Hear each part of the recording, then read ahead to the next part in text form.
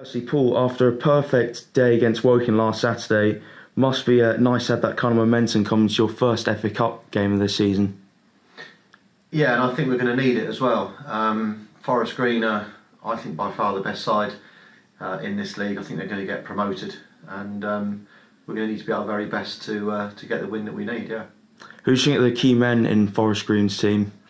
Listen, they've got quality all over the pitch. They've mixed around their front four, so they could play any two of those four. But certainly the midfield, Noble is a good player. Traore, Carter, these are lads that have played at a high level, and similar to Nicky Bailey that we've got really. They understand the game, and they've got a system and a shape that they understand. And I've got to be honest, I quite enjoy watching them. You've got a selection headache at the moment in retaining Dan Spence in the starting lineup or giving George McLennan his first start. Yeah, that's right. Although I thought Dan made a good case to carry on at left back. George, we're looking to really just see if he comes along fitness-wise and training as well. So Dan's Dan at the moment's in charge of the shirt.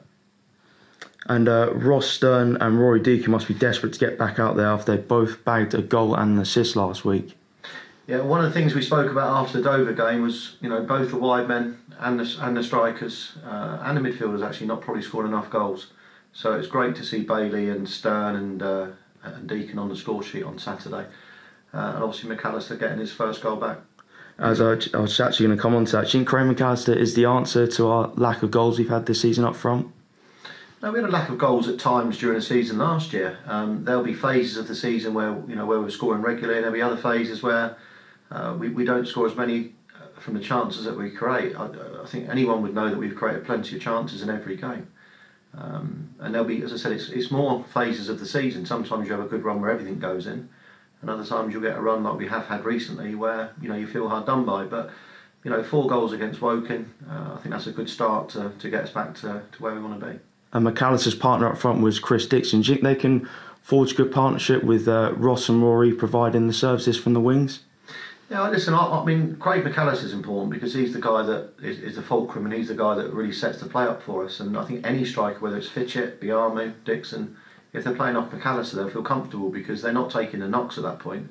They're the ones that are running in behind and probably looking for the more chances. So when we play the one up top, we're asking our strikers to do a lot of work, and obviously the goals are more limited. I think when we play 2 up top, you are looking for your second striker, and he will get more chances, yeah. How massive do you think Nicky Bailey's return to the starting 11 was last Saturday? As massive as Dean Beckwith coming back and Craig McAllister coming back. I thought Saturday we looked a physically strong team again, good height, good experience as well, and then with also the pace that we've got in the team and the passing ability. So I thought all 3 made a huge difference on Saturday, and I've known that all along. If you get your experienced players fit and well, then we're going to be a good team. How's the fitness of Simon Down and Ryan Burge getting on? Simon's good. Yeah, he's trained really well today, and Burgie's trained as well today.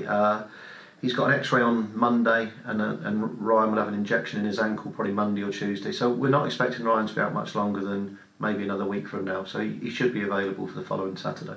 And lastly, Louis John must benefit from the first team football he's going to be getting at Hampton and Richmond. Yeah, I think so. We've been searching for a loan for him, a good loan.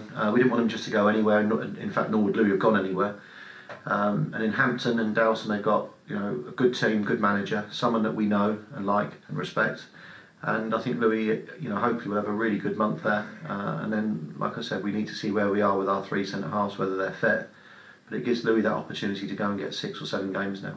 Paul, thank you very much for talking to SUFCtv, and good luck for Saturday's game against Forest Green.